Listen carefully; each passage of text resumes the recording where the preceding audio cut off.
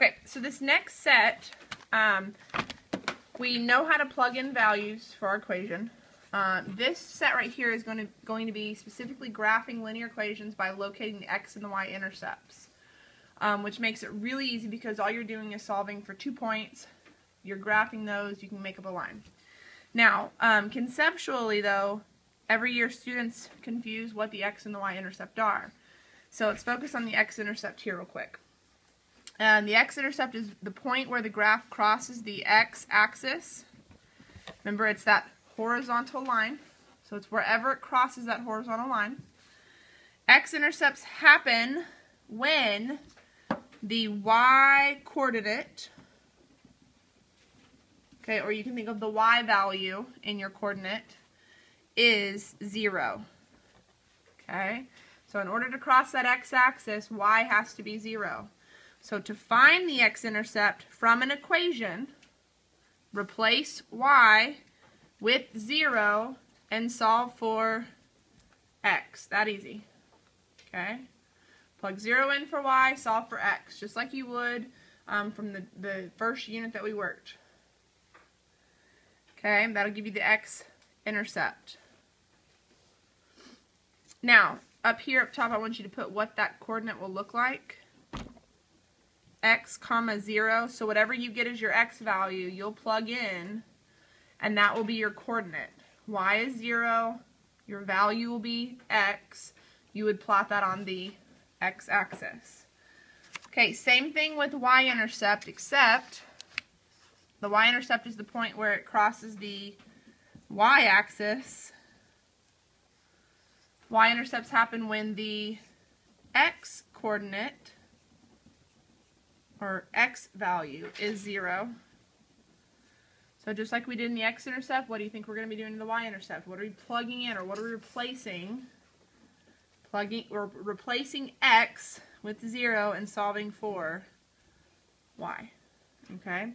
And so what do you think those coordinates would look like? If x is 0, 0 comma, and then whatever your y value is. Okay, very, very simple. So let's do one of those examples.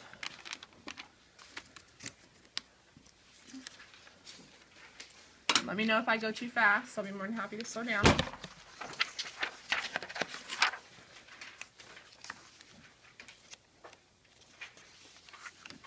Okay.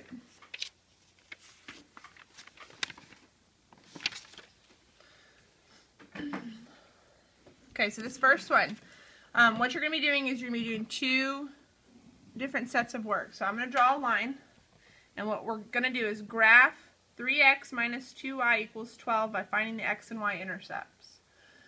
So over here on this left one, I want to find when x is 0, I want to solve for my y-intercept.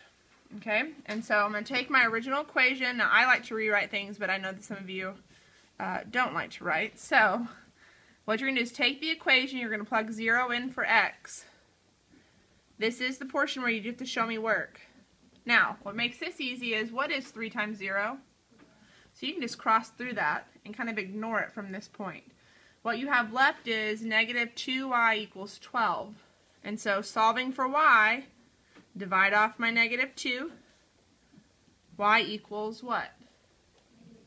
Negative 6. And so I can set, and I can write an ordered pair. X is 0, y is negative 6. We'll plot it here in a minute. Okay. Do the same thing to find your x-intercept, except now we're setting y equal to 0. Okay, we're going to use the same equation. We're going to plug in our value for y. What is negative 2 times 0? 0. So I'm just going to cross that out. What I have left is 3x equals 12. Divide off my 3. X is equal to 4. So I'm going to write an ordered pair. X is 4. Y is 0. Now I have my 2 x and y intercepts. I can plot those. Okay? So the first point, 0, negative 6. My x-axis is 0. So I'm going to start here. I'm going to go down 6, 1, 2, 3, 4, 5, 6, Draw a little circle. Okay, that's my y-intercept. Plot the 4, 0, x-axis, 1, 2, 3, 4. Got my 2 points, take my straight edge, connect the dots. Sorry. Okay.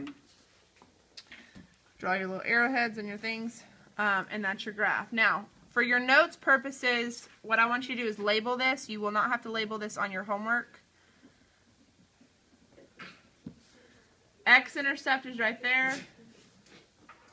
This is my y-intercept. Okay, just label it for your notes purposes, but like I said, on your homework, you do not have to.